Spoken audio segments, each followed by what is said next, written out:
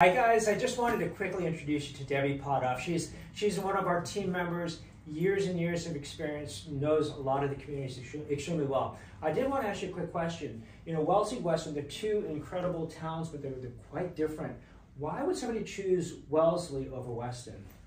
Well, I think that when I think of the two towns, Wellesley has much tighter neighborhoods with, their houses tend to be on smaller plots of land.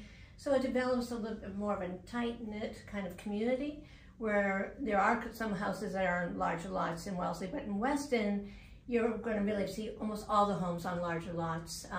Beautiful country roads, beautiful, beautiful town, but I think that some people prefer to be in a neighborhood where it's more sidewalks, kids can walk around a little bit more. Yeah. So I think a lot of it's personal choice. Both towns are really great. I think some of it has to do also, like if you work in the financial district, you're pretty much going to want to be on the Wellesley side, whether you're on the Western Wellesley side or actually in Wellesley, because you're going to be able to go into South Station, right? And not North Station. North Station is going to be people that want to get into Cambridge and things like that.